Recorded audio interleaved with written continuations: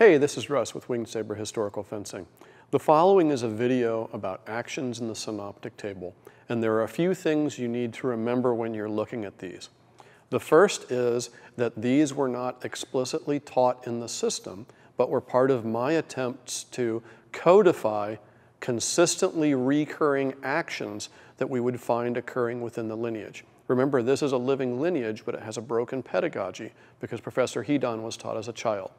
So when you are looking at the actions in these sequences, they are a set of evolutions that are practical responses no matter what the attacker or defender happens to be doing.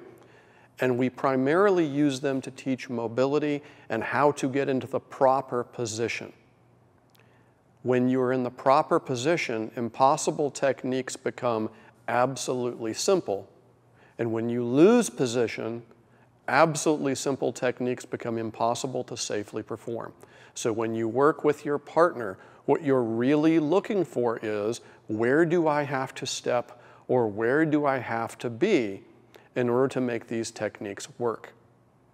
And with your partner, you get to explore that, and you will find over time that your ability to marry this with your feet gets better and better because you're practicing a bunch of meta skills along with the somewhat artificial form of, from here, do this, they respond to that, you respond to that.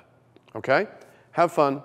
An astute viewer might wonder, what if they make false edge cut over the wrist? How does that change things?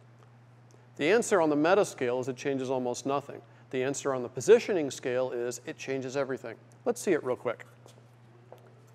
2. Cat makes a false edge cut over the wrist. Oh, I don't like that. I get rid of that and cut. She countercuts.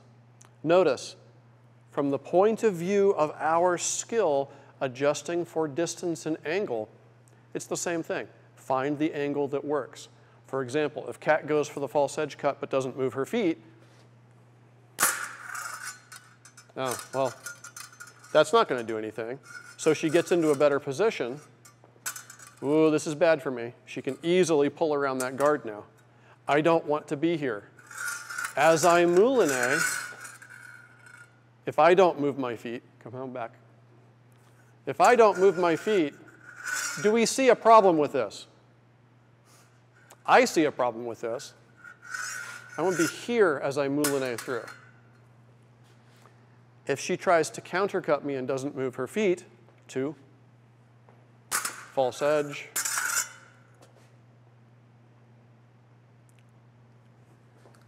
No judge is going to give you that in a tournament. That's incidental contact at best. Meanwhile, she's getting a new mask made for herself because this one's got a giant divot in it. But watch what happens when she moves her feet. All of a sudden, the nonsense move becomes more practical. Come a little bit further forward over here for the camera. 2, bang, she goes false edge. I go, whoa, I don't like that. She takes a step, and all of a sudden, my action seems suicidal in retrospect. When you consistently get the position, their actions become ineffectual. All right, false edge over, false edge under, play it both ways. Have a good one. We've got more videos and content coming, so if you liked what you saw and it was useful for you, please stab the like button, /subscribe, and punch the little bell icon so that you're notified immediately when new content comes available. Thanks, and go do the thing.